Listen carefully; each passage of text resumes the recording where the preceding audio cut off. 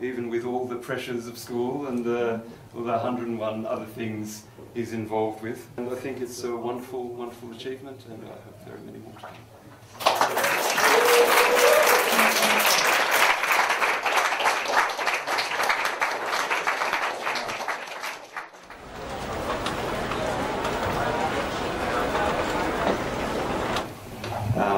I think it's been really lovely seeing the looks of delight as people walk into the space, and I think there's a good reason for that. As the work started developing, as one work led to another, I could see Zbig really considering the dynamics of the compositions.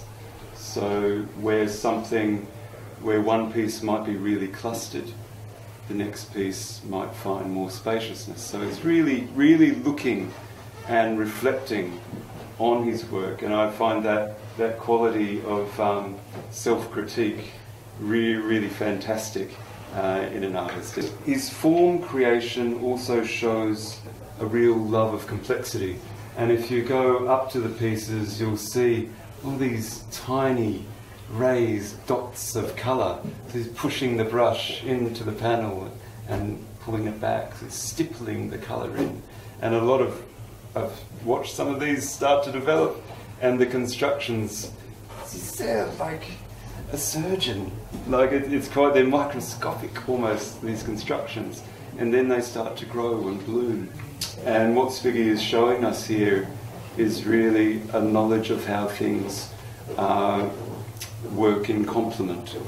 So we see colour really singing more richly because it's tempered in a lot of the space. And this ability to simplify the complex, I think, is really important, and I think it shows a real understanding of composition.